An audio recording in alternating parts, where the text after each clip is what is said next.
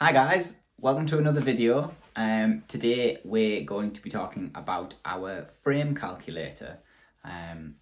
If for everyone that doesn't know, on our website we have a frame calculator, and you would use this to determine the length of frame that you're going to need versus your leg length. Yeah, this is predominantly used for our Eclipse and Equinox unicycles. These are like the high-end freestyle unicycles where you want the frame to be as long as it can be, to keep that seat post clamp right up out of the way for when you're doing tricks, stand-up tricks for instance, and things like that. So what I'm going to do is, obviously we're going to do another little screen record. I'm going to show you the frame calculator on our website and how to use it. And I'm going to show you little bits on my unicycle of how to get the information that you need from a current unicycle, for instance. Let's get straight into it. Right, so here we are on our website on the Eclipse product. This product looks very similar to the Equinox and then the Equinox in silver. Very, very similar products. They're a very similar unicycle, just the Equinox is a little bit bigger. You can see, obviously, when you're ordering this unicycle, you can pick a seat tube length from the sort of general lengths that usually people buy, or you can put in a custom seat tube length. And to find this out, you need to use, obviously, our frame calculator. So just in the description here where it says frame calculator, if we click that, it opens up our frame calculator. If you're not on the unicycle product, it's at the bottom of the page, on every page to be honest with you. Scroll right at the bottom, it's next to the sport calculator and things. So what we're going to be doing is we're going to be inputting all of these details on the left hand side to get the details on the right hand side. And you can see that seat tube length here, which currently says 362, is the one you would input back on the product page here, giving you your custom seat tube length.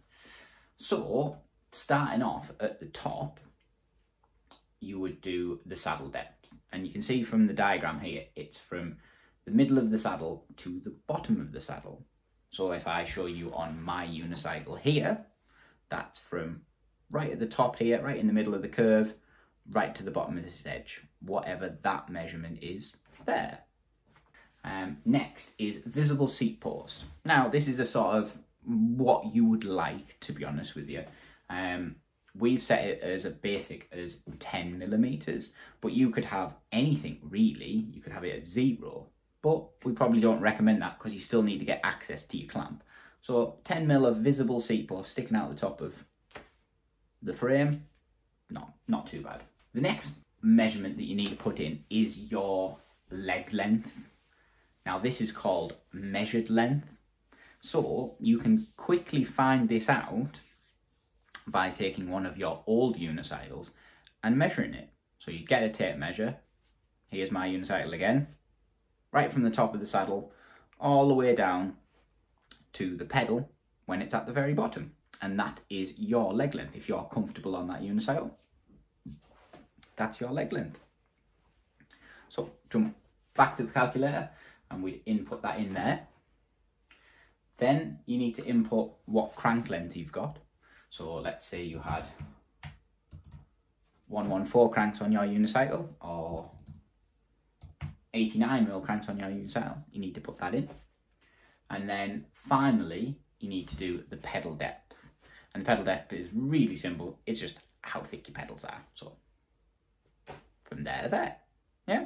And then this, at the end, will give you the 3 measurements. So it'll give you the minimum seat post you need with inside your frame, which is obviously 80 millimeters in this case. Your seat tube length, which in this case is 373 millimeters. And the overall frame length. So if you stood the frame flat on a table, from the bearing holders right the way up to the top of the frame, that's how big the frame is. it's fairly simple to use, to be honest with you. There's no massive technical things that you need to do. You're looking for the 3 red measurements and you're inputting the blue measurements on the left-hand side. And obviously when you've got this information, you can go back and you can use it to buy a unicycle, for instance, or you can use it on the frames as well. So if you buy an Eclipse frame to upgrade your unicycle, you can have it cut to any specific length that you want, and you can use the calculator in the same way. I think that's about it. It's not rocket science. If anybody's got any other questions or things that you'd like us to explain, please stick them in the comments below. It would help us massively if you could give us a subscribe as well. Other than that, thank you for watching, guys. Cheers.